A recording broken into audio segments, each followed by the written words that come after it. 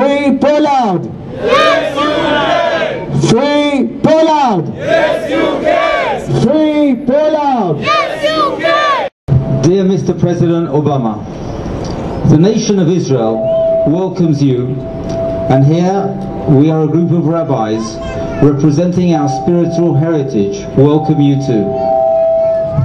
It is customary in our religion to bless the leader of another country with a blessing that God, that Hashem, has bestowed on you His power. Our tradition explains that God's power is His compassion.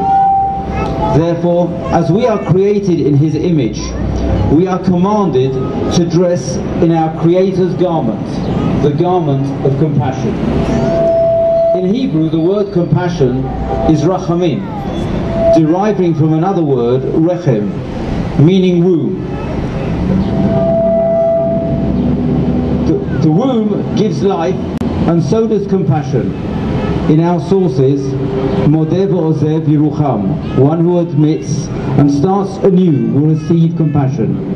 Mr. President, please dress in the most beautiful garment, the garment of compassion, and exercise your divine power of compassion and give a new chance, a new life to Jonathan Pollard. Thank you.